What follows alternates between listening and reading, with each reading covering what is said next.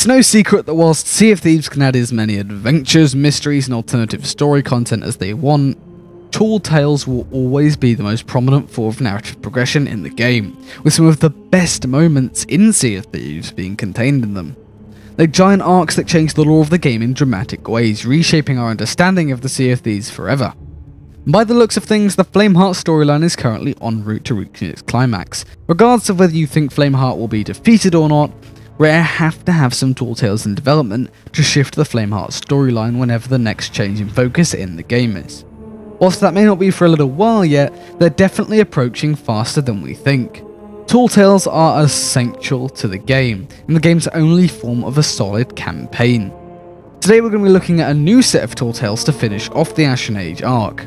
There are 5 of these, making a total of 7 Ashen Age tall tales. Keep in mind, whilst these may seem a bit far-fetched, literally anything is possible after a pirate's life. I mean, seriously, please don't tell me in any universe you thought they were ever going to add the level of experience that they ended up doing in that update. The first thing we've got to look at is what makes a good tall tale set. Why was A Pirate's Life so incredibly phenomenal? Apart from it involving Disney's Pirates of the Caribbean, of course, what was the reason that it stole the show at the Xbox and Bethesda showcase? What was the reason why it was so enjoyable and shared and loved around the whole entire gaming community? Well, there's a few different things we've got to look at here. The first being the brand new locations. Apart from adding the Sunken Kingdom and the Sea of the Damned, we also got the Coral Castle and the Siren Spire. All of these were handcrafted and very closely designed. Altogether, everywhere was new. There was nothing that was samey, compared to Shores of Gold, where all the islands we'd seen before, apart from obviously the final Shores of Goldtail. There were slight environment changes like in the Art of the Trickster, but having stuff that's completely brand new obviously adds an absolute ton. The second thing is, as I've just said, the level of detail that was put into the entire campaign as a whole. If you look at Shores of Gold, it's great. It's a good multiplayer campaign, linear storyline apart from the last one, that's a goddamn experience. But with this, it felt like you were in the movie. It felt like you could literally purchase this campaign for easily $30. You could easily pay that money for what we experienced in this campaign. You'll know what I mean if you've played A Pirate's Life and Shores of Gold, but just the level of action that's constantly going on. Things are always happening around you. The other thing about A Pirate's Life is that they introduce so many new features, some big and some small. Big ones include things like new enemies, but the other stuff is just technology that we've never seen implemented in Sea of Thieves before. Even stuff that's so simple as clock towers falling down, or humongous walls sliding back, or the Kraken reveal in the Sunken Pearl. They're kinda small things, but they add so much to the experience. It's feeling like you're being in a movie. That's what makes it so special. The final thing that made A Pirate's Life absolutely phenomenal was the way that everything sort of strung together. The storyline really connected. There were things that cross-tailed. The voice acting was absolutely on point. Well, maybe the impressions a couple here and there were a little bit off, but overall everything just fitted together like a jigsaw piece. Nothing felt out of place. It all felt like it was one linear story. So then, all tales are going to be started on a warpost, on an outpost. And the first one is going to be called The Ashen Winds Forever. This is your classic intro opening tale, but it will function differently to other ones before. There's not a problem that the player creates. Flameheart is already a very real threat on the Sea of Thieves, and he's attacking it like never before. The Sea of Thieves is at war. The first tale and all these tales are going to involve Ramsey a lot. The Pirate Lord is going to be introducing most of these and be a prominent character throughout. In this first tale, it's going to be kind of similar to Heart of Fire. You're going to be tasked with assaulting on Flameheart's fortress. This, in a way, may seem something we've done before, but all intro tales have to seem like that. It have to seem like, oh, we're going to solve this problem like nothing, but then a bigger one will be created. This fortress is going to hybrid the world event with Heart of Fire, and it's going to be how I've said before, but the Legend of the Veil should have been. His fortress will be guarded by ghost ships, and it'll be a Spanish soldier one. Skeletons and phantoms will be working together for once throughout, and there'll be puzzles and dungeons inside. which players will have to overcome as they make their way throughout the lair. At the end of it, you'll find out that Flameheart is planning to destroy the Sea of Thieves and rebuild it in his own way, with the help from the ancient that he has captive that we learn from the Force of the Forgotten Adventure. This update aims to deliver new environments as well as exploring old, and so for Tale 2 will be taking us to the Sea of the Five Winds, therefore the tale will be named The Five Winds. In a hurry, Ramsey will come to us and take us to the Sea of the Five Winds, using his staff as a shroudbreaker to try and find a means of stopping Flameheart. We find Pendragon at the newly created outpost, where Ramsey goes and tries to find more about Flameheart's plans. Pendragon then leads us across islands to try and find a mysterious stranger that he's talking of, eventually to a humongous tropical island, which we'll have to brave the perils of.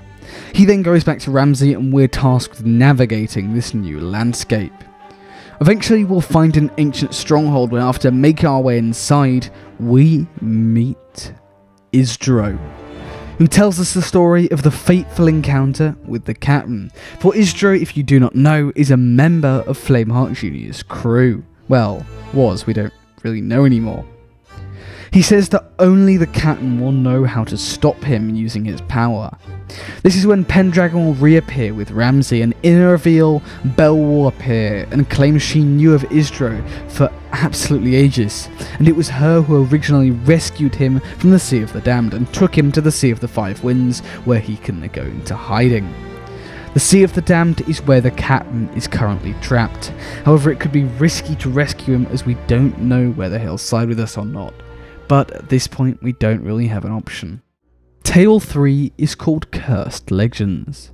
Using the Veil of the Ancients we journey through the Sea of the Damned, accompanied by Belle, who used Isdro's memories to weave a path through the unknown sea, similar to the pirates' live tall tales. We solve puzzles, battle unimaginable odds and learn more about Isdro's past.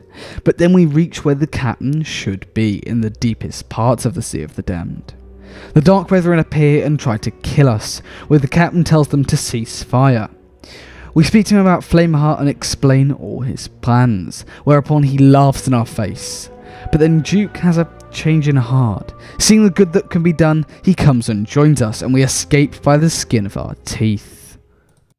Tale 4 is called The Ancient Capital.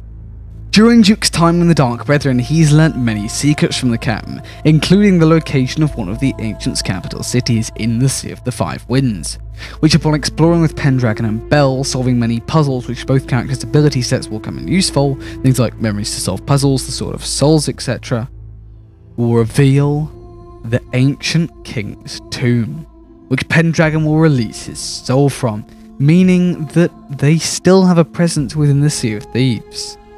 Here we get attacked by Flameheart's phantoms and skeletons, including an Ashen Lord boss fight, which afterwards the city is sadly subsequently destroyed. We aren't meant to win, and we escape down a river stream that takes us to the ocean and are covered by a mysterious force. The tale ends back on our boat, where both Belle and Pendragon agree they must confront Ramsey about something. Tale 5: A Reign of Ash Forever. We venture to the shores of Gold, and there we meet Isdro, Duke, Belle, Pendragon, Ramsey, and the mysterious stranger. Ramsey says it's time, and acts all mysterious, and then performs a massive ritual, bigger than we've ever seen before, and the ancients appear in their masses, with the ancient leader and the priest at the forefront, who Ramsey greets knowingly.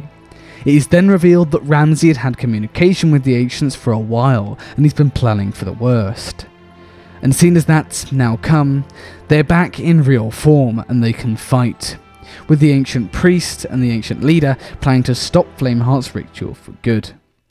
A massive fight ensues, with the Servant of the Flame covering for his dad, and after waves of armadas of ghost ships around a new fortress, with help from ancient ships, Ramsey's ship, Pendragon and Belle, we're told to go and stop the ritual that Flameheart himself is performing. Alongside the priest, we confront him, where we're met by an energy shield and phantoms. After killing the phantoms, a Soul Flame captain appears, which we obviously kill. The priest interrupts Flameheart, but almost gets struck by a killing blow. But then, the other mysterious stranger appears, the one that has been missing for 3 years. They both enter a duel with magical weapons against Flameheart, quite Harry Potter style here. Flameheart has made himself powerful from the ritual, however, and it's clear they cannot go on. We're told to go back to our ship whilst they struggle and prepare for the worst, but just in time the captain moves the priest out of the way and starts dueling Flameheart. The Dark Brethren appear in the surrounding waters and start fighting the Servant of the Flames ship. The captain states, "A common enemy, eh? It was always my destiny to die at sea," before launching himself at Flameheart with a trident. We see Amaranta wielding in the Forsaken Hunter adventure. The priest vanishes and there's a massive explosion. When the smoke clears, the island Flameheart was on is reduced to nothing, and all his ghost ships have gone. We all gather on the island where the priest explains what he thinks has happened. The mysterious stranger explains where she has been, and both strangers disappear. Pendragon and Bell investigate what stir it caused in the Sea of the Damned, appearing concerned, and also disappear. Ramsay and the Ancients celebrate our efforts, but the Ancients claim they have a call to answer, and something much worse is coming. But they will return when the time is right, and Ramsay and Isdro decide to go with them, as they sail on their ships and disappear in the sunset. We then also notice the Dark Brethren are not there. And there we go, that just about wraps up the idea. Let me know what you think about all this down in the comments below, and feel free to suggest your ideas for Tall Tales. Obviously you don't have to go nearly in depth as I did, but I want to hear your ideas. What would you like to see come to in Tall Tales?